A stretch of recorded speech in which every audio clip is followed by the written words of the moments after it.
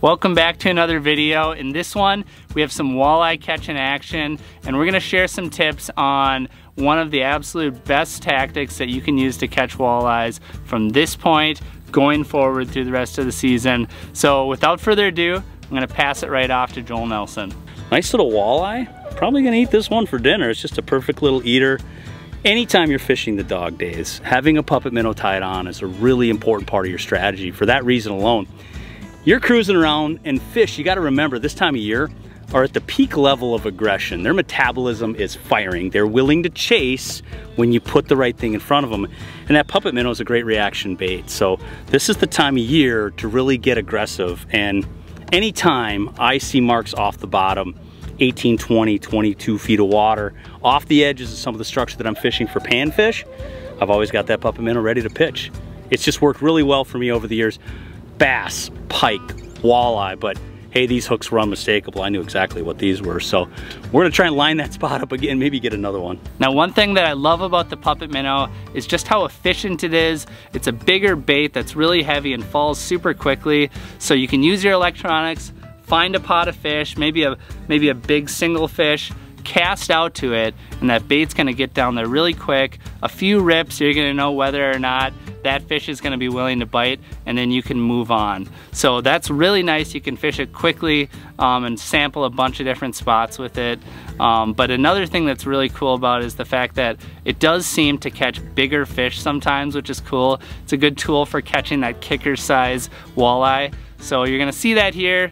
This next fish that Joel catches is definitely the nicest one of the day. This looks like it might be a real one, Joel. We knew lightning would likely strike twice. These fish are down there, and we saw them rolling off the edge. It's a big one, Joel. Just amazing how well these puppet minnows work. Ooh, that's a really big one. This one absolutely tattooed it as well. Oh, there's another one with it. I've not seen that out here. No lie. Awesome. That's like a 28 incher. Let's get my buddy in the net, huh? Maybe that's aggressive. Well, ooh, it's pretty big. Hey, girl. Yeah. I love this bait. Like I said, it's a 12-month-a-year bait. You keep this one just tied on, and you're gonna be happier for it. This fish, when I say you can feel them hit on a slack line with braid, I could have been fishing with rubber line and it wouldn't have mattered. This fish, I would have felt it no problem. There you go, pal. Look at that fish. Thank you, Mike, for the net job. Good work. Yeah, let's see that thing in the sun. Oh, beauty. Just a beautiful fish. So, you know, real quick. Yeah. But like you've seen it now on the social channels, on the website here for the last week. Yeah. We call it Puppet Minnow season. Yeah. It's officially started. It's on, and the coolest part about this is when I set the hook on that fish, it could have been a walleye. It could have been a 5-pound bass.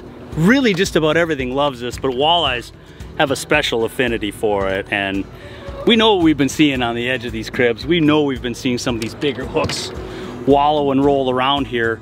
They're out here for the same reason the bluegills are here. There's a lot of life. There's minnow life.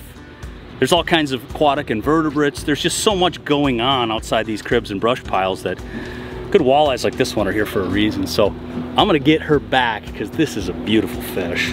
Next up, Joel's gonna share his absolute favorite model of the puppet minnow. He's gonna talk about size and color.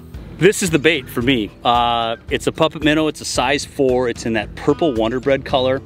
I love it for a lot of reasons. It's a bait that accurately depicts really small tulaby on deep, clear northern lakes. It works out really well in southern lakes like I'm fishing right now because it's so visible. And whether you're fishing it in clear or turbid water, it's a great profile that matches a lot of the minnows that these fish are eating right now. So this is a bait I have tied on 12 months a year. It's really just that simple. If I'm fishing river systems in the winter or into the spring, it's a great bait to get down and rate them. In the fall and in the summer, like we were talking about, it's just great off the edges of weed lines, deep rocks. Fall seasons, when you've got all those bait fish congregations on the river into winter, yeah, I'm fishing it then too. So this rod combination, this lure, puppet minnow and a purple Wonder Bread size 4, yeah, always stays hooked up. Now Joel is gonna demonstrate how he works the bait to get bites. So my puppet minnow jigging cadence isn't anything too crazy. It's actually very simple. Oftentimes I'm pitching at fish I've already seen. It's either on a live forward view kind of sonar, or it's just simply off the edge of side imaging. I drop a waypoint, I swing back around, and I usually just do a small underhand pitch. Take out a little bit of slack, and I let it settle down on a semi-tight line. So I'm kind of chasing this thing down to bottom. I'm watching that V ripple, and then somewhere in that, I'm gonna end up giving it a little pop of line, and then a little pop off the bottom. And I like putting my elbow under the butt section so I can just get a little bit extra lift. Again, chasing it down on a semi-tight line, semi-tight line. I'll alternate between letting it rest on bottom or just letting it get to the edge of bottom before I give it another pop. And it's just amazing. So often you see fish, you catch fish with this bait. Go ahead and cast it out, let things settle, and you're usually gonna get hit on the rip up. So that's the only thing you really need to be aware of when you're fishing a puppet minnow. You gotta be ready for that hook set. A lot of times it just comes on this. So if you feel any resistance coming off the bottom, you just gotta get to the reel real quick, hold the rod tip fairly high, let a longer rod with the appropriate action do the work. I like somewhere in a moderate to moderate fast action, so bends that rod over in a more parabolic style curve, keeps that fish buttoned up all the way to the boat. Again, a bait I fish all year round, especially in the summer, especially for what we're doing right now to catch walleyes like I just did. Now the cool thing about puppet minnows is you can catch walleyes on them pretty much all season long, but right now is when things start to really heat up. Once you get to the middle of summer, second half of summer, and then through fall, it just seems like the bite gets better and better. So that's one thing that I really like about it, but I'm gonna pass it off to Joel now. He's got another walleye, and he's gonna talk a little bit about why he likes puppet minnows right now. So you go into this time of year. What's he want to do, Joel? He doesn't know yet. He didn't even know he's hooked for a little bit here. I just rolled another one too, and while we were fighting the last one, we saw another fish.